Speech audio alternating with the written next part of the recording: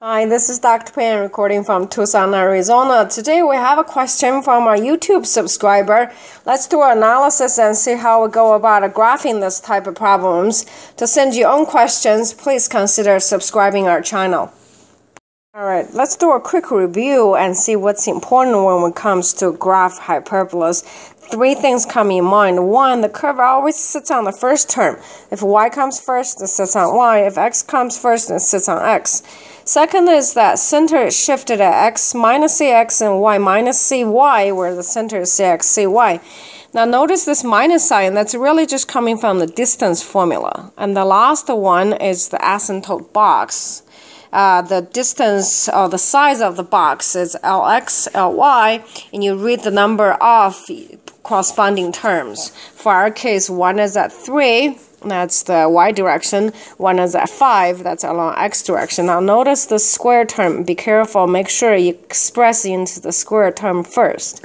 Now to read where our center is going to be shifted, x term is x minus cx, so cx is at 1. And notice this, since it's plus, it's really y minus 1. That's why this minus 1 is over here. The curve sits on the y-axis because this one comes first. So let's grab all those three information that we derived from the analysis and review here and graph this curve we're given. The simplest way I found over the years on how to graph those type thing is this. Number one, you decide it's going to sit on y-axis, so you graph it roughly, sketch it out first, and then what you do is you find the center, which is 1 and minus 1, without putting in the coordinate system first. So you start with the center. We were supposed to move 5 units along x direction. Here's the 5 units. Go up 3 units on y.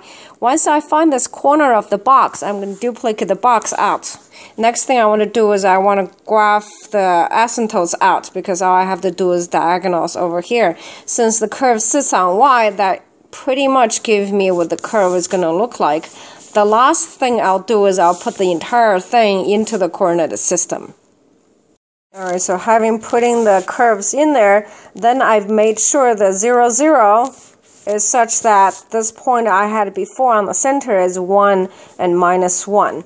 And on the right hand side here, let's take a look at computer generated graph. As you can see, that's identical.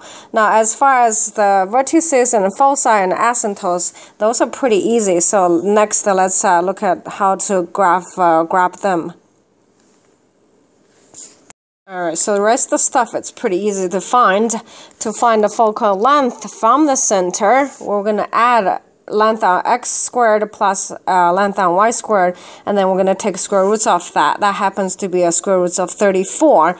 Now notice that you got to start from the center. This just gives the length, which is square root of 34. So from 1, we're going to move up. Minus 1, I'm going to add square roots of 34, and on the other side I'm going to go starting from 1 and then grabbing the minus 1 here, I'm going to go minus square roots of 34 units. So that's the foci. Vertex is pretty easy. This is really 3 units going up from the center and 3 units going down from the center. The asymptote box slope, it's pretty easy to find as well. It's rise over run, so 3 over 5. Now to find the asymptote line 1 and line 2, it's not hard to find. We're going to use y equal to mx plus b form. M is 3 over 5 for line 1, that's a positive 1. And the point 1 and minus 1 fits in this curve. So what I did over here is I substituted minus 1 for y. M is here, x is positive 1. I'm using this point over here. Or if you prefer, you can use the slope-intercept form, which is here, or point slope form. Either way, you'll see that b is minus 8 over 5. Repeat the same procedure. You'll see that for line 2 with a minus 3 over 5 slope, the b is minus 2 over 5. Alright, so here's a computer-generated graph to verify everything we've done so far. Here's the 2 asymptote lines.